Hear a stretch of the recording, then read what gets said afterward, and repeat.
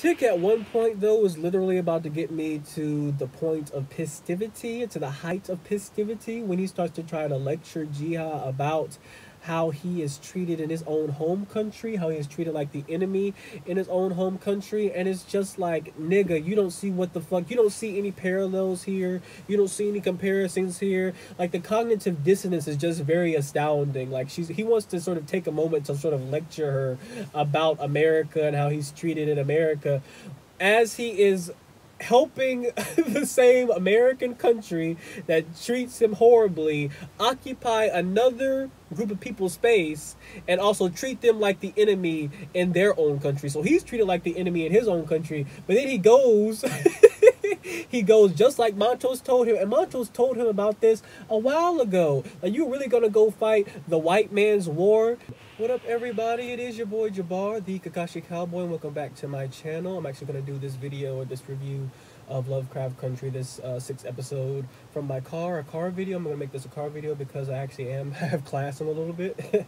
So then I have to probably come back and actually do the other half of this video in my car. It's about this episode in particular. I think it's called Meet Me in the Daegu, and it takes place in South Korea, and it's about the Korean War. From this episode of Meet Me in the Daegu, I really expected to sort of get Tick's perspective on what he went through when he was in Korea and how he sort of became messed up, because I always felt like Tick was a little bit off to me.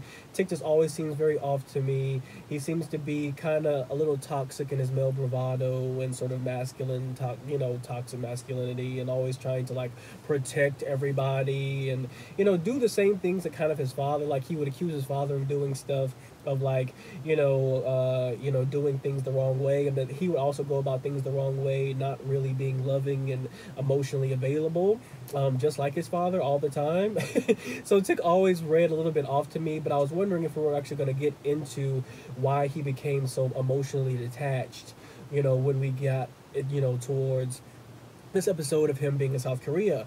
This episode totally took me for a twist when, essentially we don't get this from Tick's perspective. We actually get it from this Korean woman's perspective. Her name is Jiha, and we first see her in the movie theater. She loves American musical theater, especially Judy Garland, and we also see the fact that, American troops are coming in and occupying their homeland, hometown, and country. We don't really get a lot of narratives about, the people who are being occupied. We always get it from the perspective of the person who is doing the occupying. And so I think that, to sort of flip it from the point of view and the perspective of Gia instead of Tick, I think that was great. I think it was good.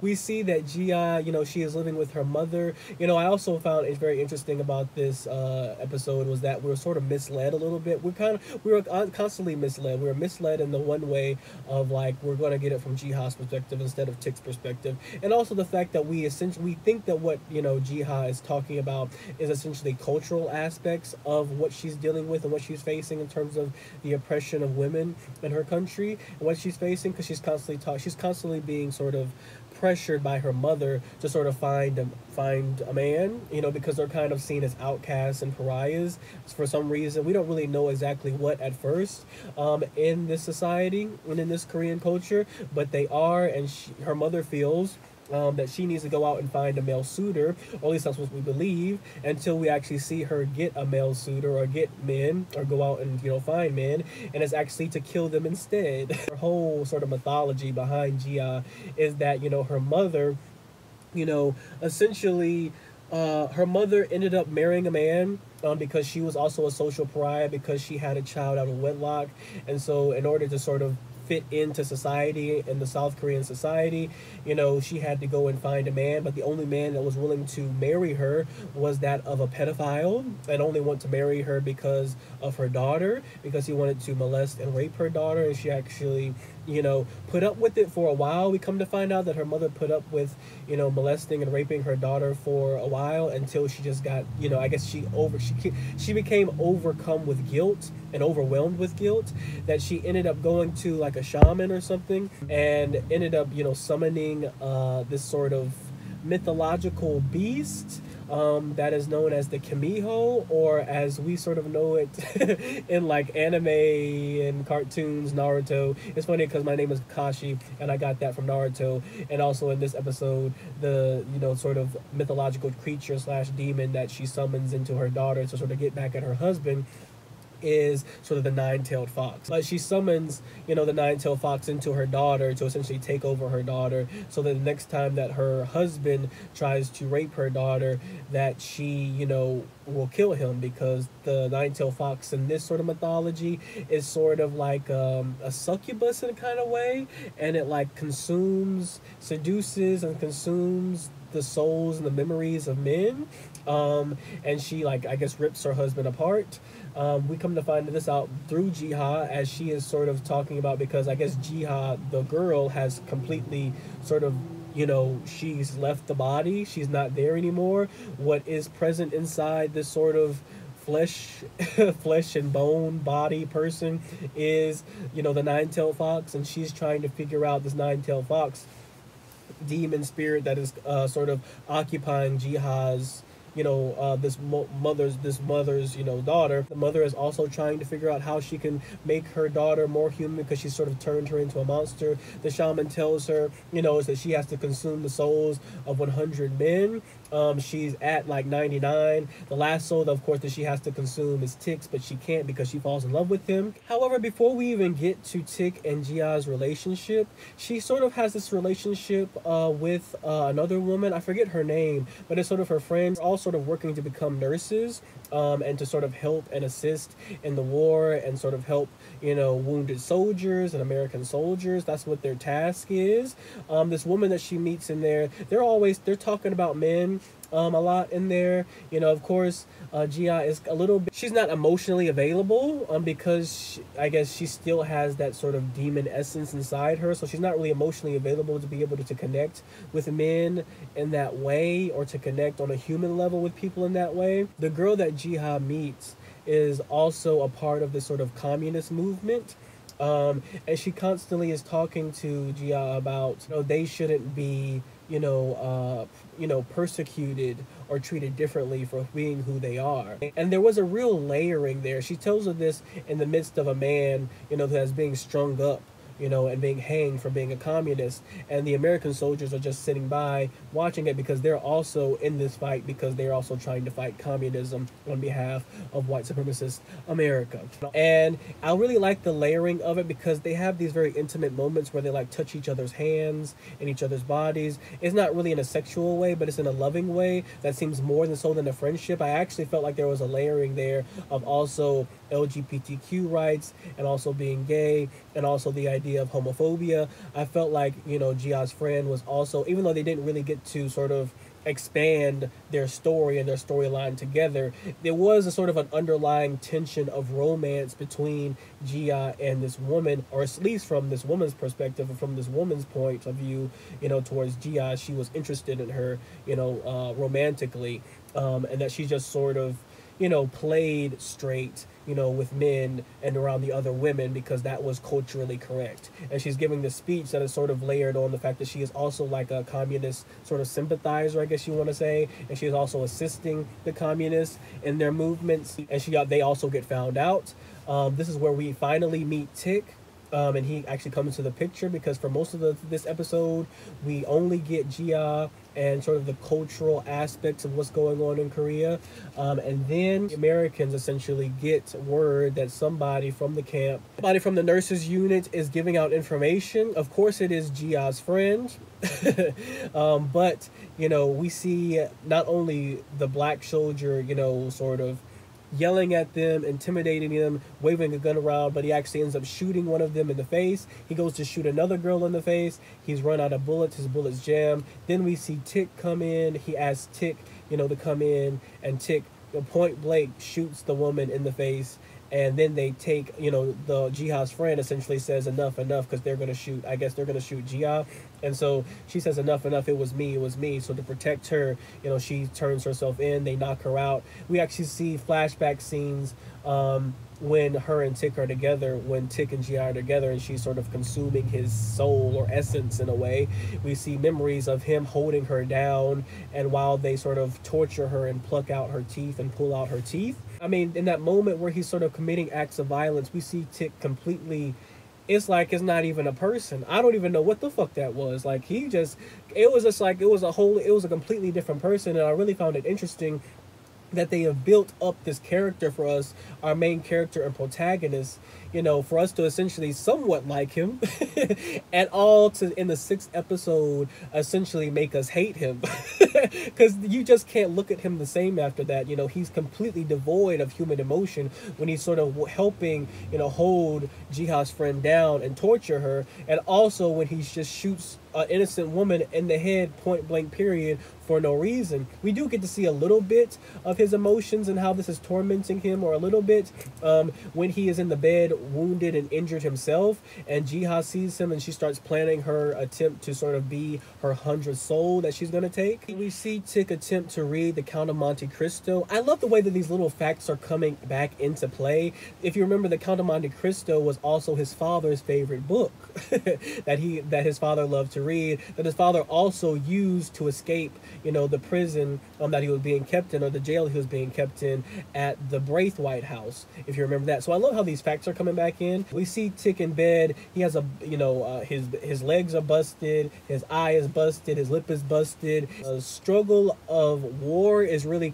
seeping into like his, essence and into his being. He talks about how he goes to sort of stories to escape reality, but he can't escape reality in that moment, and he just throws the book across the room. Yeah, sort of plans, his murder to get close to him, to get romantically close to him, to sort of open up to him, so that she can sort of lure him in and be her 100th soul. She ends up actually falling in love with him. They discuss, Judy Garland. They discuss, American musical theater. They discuss books. They start discussing the Count of Monte Cristo and how it differs from the movie. I really love that sort of inference right there. This idea that books, that movies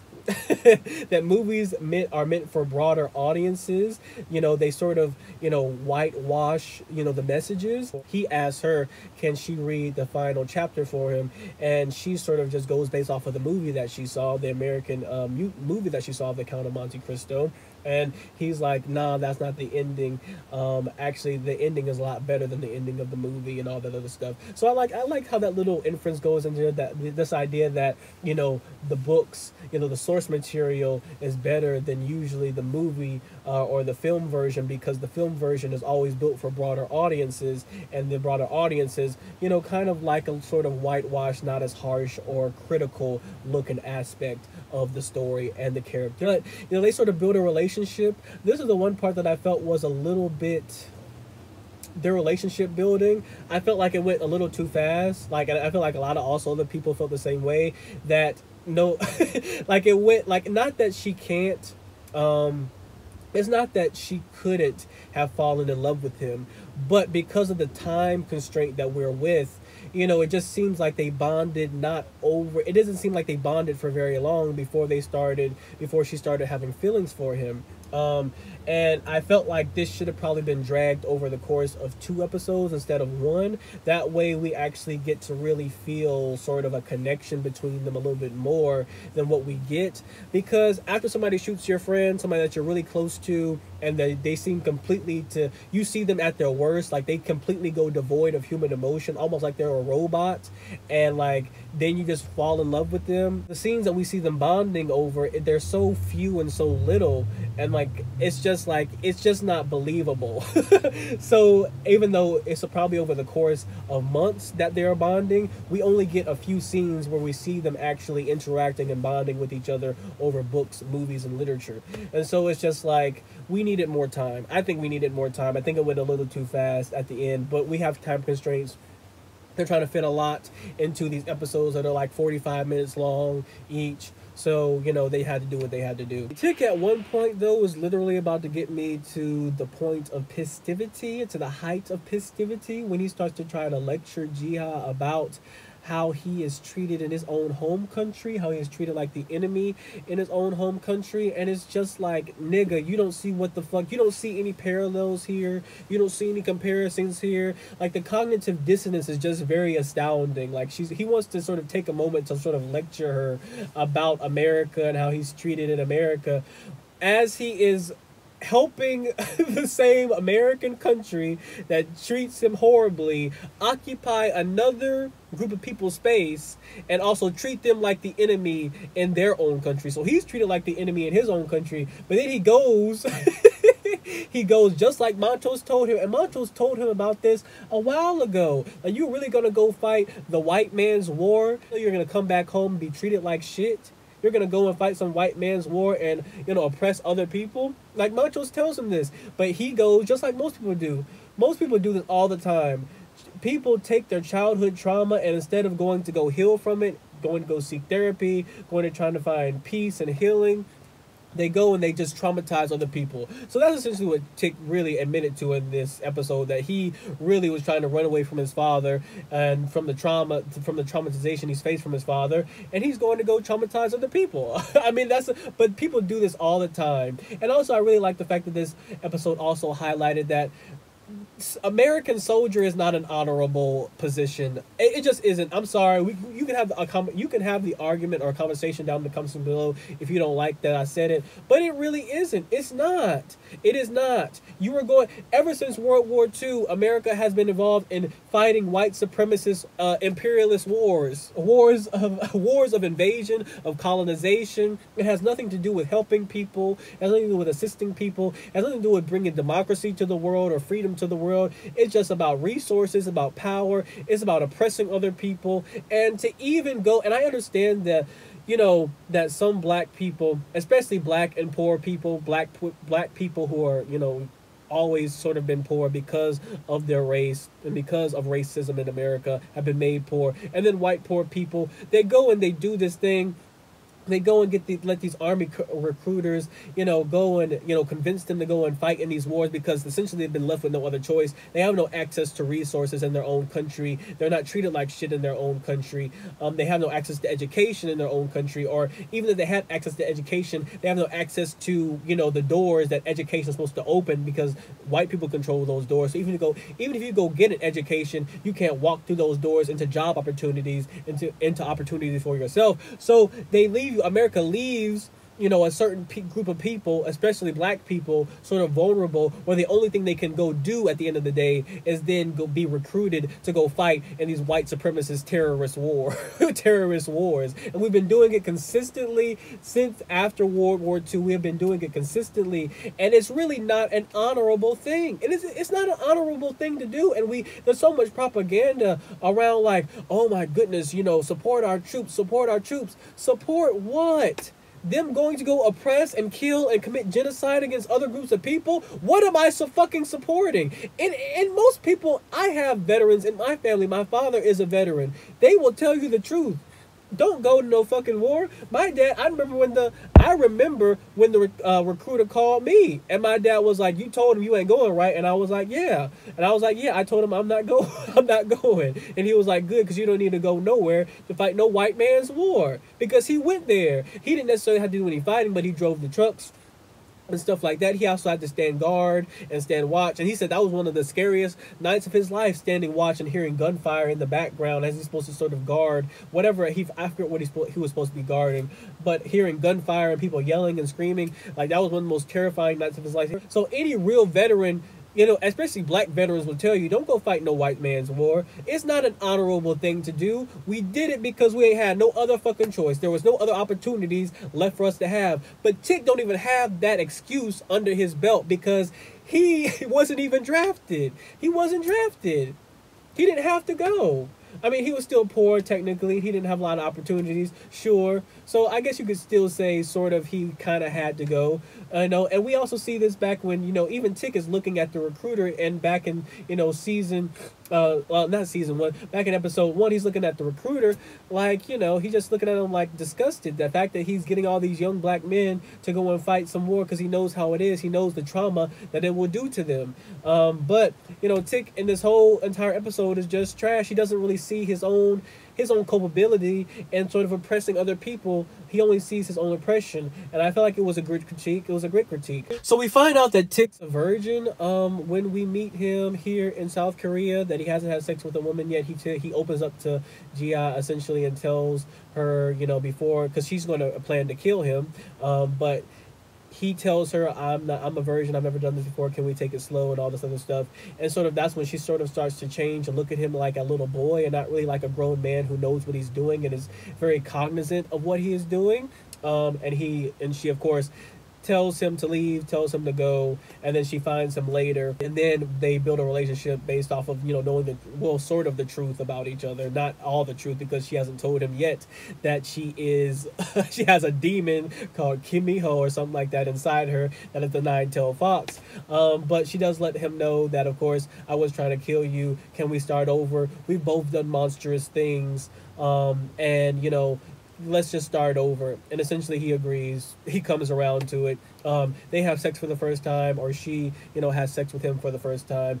And the way that I just wanted to compare the way that in which that Gia handles Tick versus the way in which Tick handles Letty when it's her first time. Of course, he doesn't know it's her first time, but Gi really handles Tick with a lot of care and a lot of love and compassion, that this is his first time and he's kind of nervous and scared, and Tick just sort of like, he doesn't even really care to like in so many of their sex scenes, he's just so incredibly rough and aggressive, and it's no love at all, and he's just so still very emotionally detached. And like the only time we see Tick have sort of this sort of lovingly compassionate and passionate moment with somebody and make love to somebody is when he is with Jiha, and not when he is with Letty or anybody else. So I find that disappointing, the fact that we don't get to see black love in that way, that he is so emotionally detached, becomes so emotionally detached because of the trauma, the childhood trauma from his father, because of the trauma from the war and what he had to do, and also the fact that that's eating at him. He just is he can't really be fully there for Letty in the way that I think that she needs him to be. But Gia gets that before he actually hardens himself completely. And I also want to compare it to the only sort of love scene or making love scene that we've ever gotten is from Uncle George and Aunt Hippolyta. If you remember at the beginning of episode 1, they're in bed or whatever, and they're having discussions and they're making love to each other, and that's the only sort of loving sex scene that we've ever gotten from out of this whole entire episode. Everybody's kind of rough and aggressive and just sort of like grunting and moaning, and then of course this scene right here with Gia and Tick. But we don't really get to see a whole lot of black love making, and I don't know how I feel about that. It makes me a little bit uneasy. I do like the idea and this theme and this paralleling of this idea of the monsters coming alive, like the monsters coming in physical form. So the monster of imperialism, the monster of colonialism, the monster of homophobia, of othering, of sexism, all of that is coming alive when we see, sort of Gia sort of take these men and sort of rip them apart, take their memories, take their souls, and sort of rip them apart. She, of course, tries to stop herself with Tick, and she throws him off before, the Kamiho can come and grab him. I thought that the way that they did it was very interesting, the way that they showed the sort of 9 tails sort of wrapping around the person. In Naruto, we sort of see it as this, even though it's sort of this monstrous beast, this 9-tailed fox, it's sort of kind of beautiful in a way, the way in which cartoons usually are. But in this, they really tried to make it as horrifying as possible. At one point, we even see like the tails coming out of Gia's eyes, and her eyes always sort of pop out to the side for like these like long tails that are kind of like, I don't even know how to describe them, but they're not even like, they don't even look like tails. They look almost like octopus arms and tentacles, kind of. Which is, but they have hair on them. I guess that's what makes them kind of tail-like. And I thought that the gruesomeness, the horrifying nature of it was really interesting. The way it sort of wraps itself around its victim and tries to squeeze life out of it, I thought was very interesting. I thought that it was also interesting the fact that, you know, she gets not only past, you know, images of Tick, but also the future, and she actually predicts that he's going to die. Tick sort of runs out the room, of course, after she throws him off and saves him from being consumed and being her hundredth victim. You know, he sort of runs out of the room and runs away. Of course, this is all a callback to the last episode and the final scene where Tick calls up on South Korea, calls up Ji-ha and asks, you know, how did you know I was going to die? Ji-ha told him and predicted or saw his future that he was going to die. I'm assuming it's because she grew a real connection with Tick and she fell in love with Tick. That's why maybe she saw his future instead of the past. I don't know. I'm interested in seeing how Jamie Chung's character, because Jamie Chung plays Ji-ha in this, I'm interested in seeing how Jamie Chung's character Ji-ha, you know, unfolds throughout this narrative. If she's going to come to America, or if this is sort of an end. If this is her ending, this is kind of whack. She needs to come back at some point and sort of try to. I hope that maybe she'll come back and try to save him at some point or something like that. But I hope that this isn't just like one episode, a one-off episode where we only see, you know, Ji-ha this one time. I also felt like this should have been. Korea should have been. I really wish. I do like the aspect of the fact that we're getting Ji-ha's perspective and the native Korean people's perspective and how they are viewing the American soldiers, versus like just getting the American soldier perspective. But I would have liked to see sort of like from a black male perspective from Tick, what he was facing, because it's clear to me that the way that in which he doesn't even hesitate, the way in which he's called over to sort of execute these women, and he just does so point blank period and just like pow. And he doesn't even hesitate. It's almost like a robot. He's not even, like, Tick wasn't even recognizable in that moment. I feel like I wanted more backstory. I feel like this episode should have been a 2-part episode where we got, you know, Ji-ha's perspective, and then the one where we got Tick's perspective, where we get sort of his perspective after he's sort of trying to leave Korea. Maybe we could have got an episode like that. I also felt like I also kind of feel like I understand that they wanted to sort of make a twist, have a twist and a turn, so they've got you to try to love and like fall in love with Tick as a character, and then they just sort of hit you with the whammy where Tick is kind of like a shitty person himself. I understand that, but I kind of wish that these episodes also were given a little bit sooner. But it seems like next episode we're going to focus in on Hippolyta. I think I said last episode that I really wanted to see Hippolyta go on her own adventure, trying to sort of probably save her husband, Uncle George, and go back in time. We sort of already see in the next scene she's sort of found a way to unlock the key to how to get the machine to work that she found in the Winthrop house, that has the sort of the solar systems around it, a solar system with 2 suns, and we see her sort of traveling through time. I thought I even see in the preview like a black hole or something there. And like I feel like, so we're definitely going to be traveling through time. we see her in different sort of eras already, like the 20s I think it was, and then some point we see her in like ancient times or something like that. So I'm really interested in seeing how Hippolyta finally gets her own adventure. Hopefully her daughter Diana is also in this as well. But let me know what you guys thought about this episode down in the comment section below. What you thought about the whole episode in terms of the war. Would you have liked to see like 2 different episodes of this, stretch this out into 2 episodes instead of just trying to, you know, fit it all into one? Because I feel like that's what I want. I'm not exactly sure what the ending scene of Jamie Chung, Ji-ha, and her mother going to go see the soothsayer. We also see the fox, the representation of the fox, which is sort of the representation of the demon inside her. They go and they try to see, you know, if it is true, if, you know, in fact, Tick is destined to die. So we've sort of, and the soothsayer essentially says, yes, he is destined to die. So it's I'm interested in seeing how this all plays out. Again, they hit us with another sort of, they threw another wrench in sort of this whole series and this whole sort of plot line that now Tick is destined to die. So we'll see if he actually does die. We'll see how it all plays out. Let me know what you think in the comment section below. Thoughts that you had, things that I didn't possibly missed or didn't hit on. And hopefully next week I'll be back to not doing this in the car video form, but in my living room again. But I'll see you all next time for the next video. And that'll be it.